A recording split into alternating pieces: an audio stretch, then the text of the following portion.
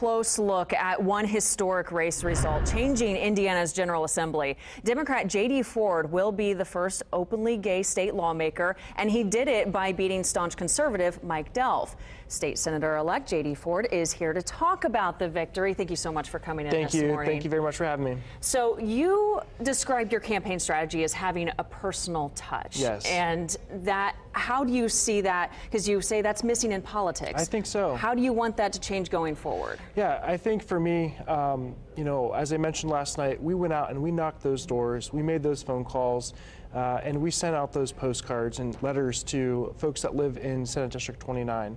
You know, I feel like once people get elected to the, you know, whether it be the General Assembly or Washington, D.C., they just go there and they forget about the people who actually sent them there.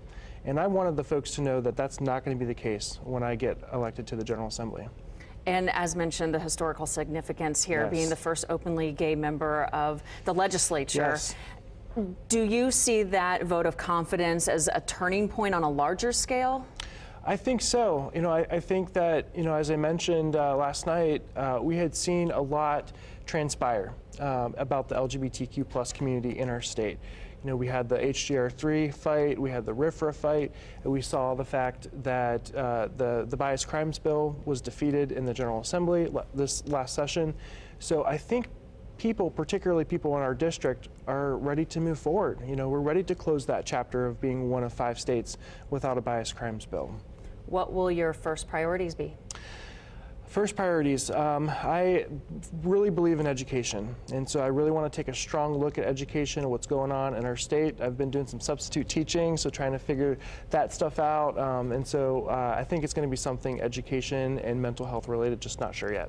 And you also campaigned on a hate crime law. What's your confidence in that passing? Yeah, I think, you know, well, people in our district, I think that's one of the things that they want to see done.